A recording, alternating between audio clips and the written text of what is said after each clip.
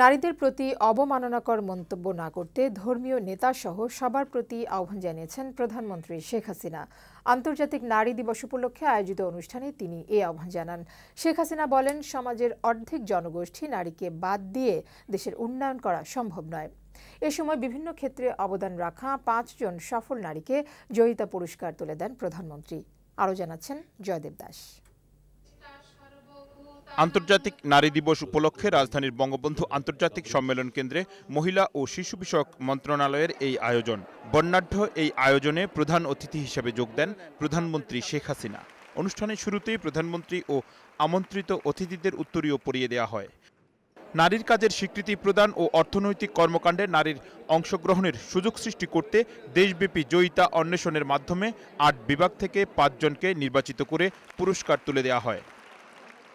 প্রধানমন্ত্রী বলেন, স্বাধীন বাংলাদেশে নারীদের জন্য বঙ্গবন্ধু এবং বঙ্গমাতা শেখ ফজিলাতুন্নেসা মুজিব এগিয়ে এসেছিলেন।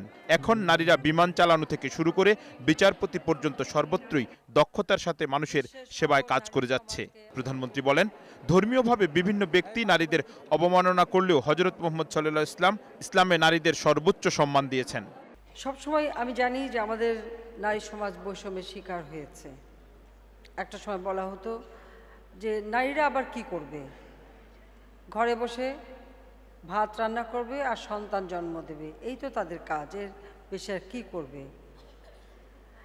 এবং মাঝে মাঝে আমরা দেখি যে আমাদের ধর্মের নামে, ইসলাম ধর্মের নামে কেউ কেউ এই নারীদেরকে ঘরে বন্দি করে রাখার কথা বলে। তাদের উদ্দেশ্যে এটুকুই বলতে চাই যে ইসলাম ধর্ম এমন একটি ধর্ম, যে ধর্মটা আমাদের নবী করিম সাল্লাল্লাহু আলাইহি ওয়াসাল্লাম তিনি প্রবর্তন করে যান।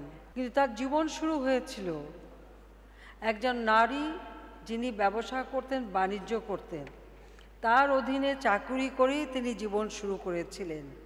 নারীদের উন্নয়নে নেওয়া সরকারের বিভিন্ন উদ্যোগের কথা তুলে ধরে শেখ হাসিনা বলেন, শুধু আইন করে নারী পুরুষের বৈষম্য দূর করা সম্ভব নয়।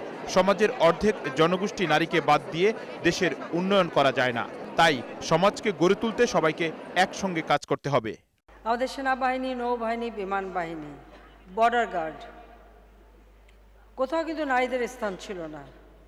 সব জায়গায় এখন আমাদের নারীদের স্থান আছে এবং প্রত্যেকে অত্যন্ত দক্ষতার সাথে কাজ করে।